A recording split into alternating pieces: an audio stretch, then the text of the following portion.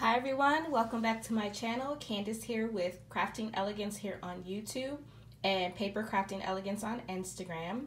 And I am coming on today to share with you guys some embellishments that I've made.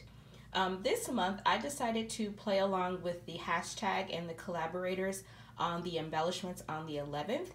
And I wanted to share with you the embellishments that I made using the Fairy Garden collection from Doodlebug. So I've been playing along with this collection, making some projects, and I've made several embellishments, and I thought this would be the perfect opportunity to share them with you guys. So if you are familiar with the 6x6 paper pad from Doodlebug called Fairy Garden, it looks like this. I have already started playing with it, so it's a little broken at this point, but this is what some of the papers look like. I'm sure you all have seen it. They're double-sided. They're just a cute, vibrant, spring-themed collection.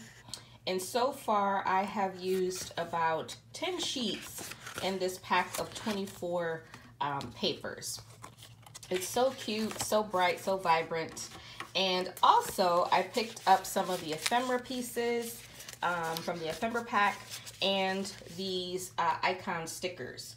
So I've already used a few of them on some of the projects that I made. So let me go ahead and share with you what I made. So first off, I want to share are these shaker coffee cups that I created. Now I picked up the KS Craft coffee cup shaker die last month. And it's a huge die set. It has a lot of pieces in it. I know a lot of you have seen it. And it's becoming one of my go-to coffee cup dies. So I made these cute little shakers. So this one here is using the bee paper and some of the bee ephemera from the pack. This one here I love because I'm using more like a latte or a frappe, and this sentiment here comes from honeybee stamps, and it fits perfectly onto this shaker, and I just love the purple and the blue mixed together.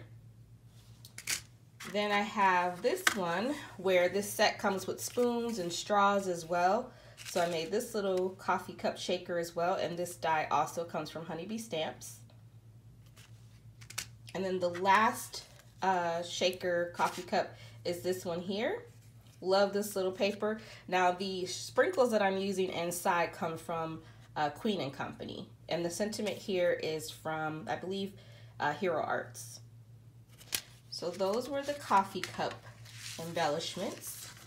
Then I also made some cupcake shaker embellishments, and the die that I'm using here for the cupcake is one by Taylor Expressions. It's no longer in stock, but it's called the Sweet Tooth Shaker, and it makes this adorable, cute little cupcake. And what I did here is I used some more of the 6x6 pattern paper, and now I'm using here some stickers from that icon sticker sheet. So that's one. Here's another one. These fairies are just adorable. Then for this one, I paired the little turtle with it. A cute little butterfly. And my all-time favorite is the bee. So, so cute. So those are the cupcake shakers. And then lastly, I decided to make some memory decks cards.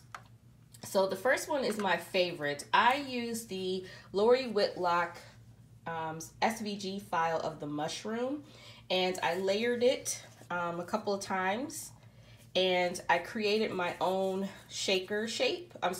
Created my own memory decks shape here, and I just thought this was cute because this comes exactly from the collection. It looks just like one of the ephemera pieces, just to kind of show you I'm in the midst of creating this little slimline card here, and I just love how it just matches perfectly.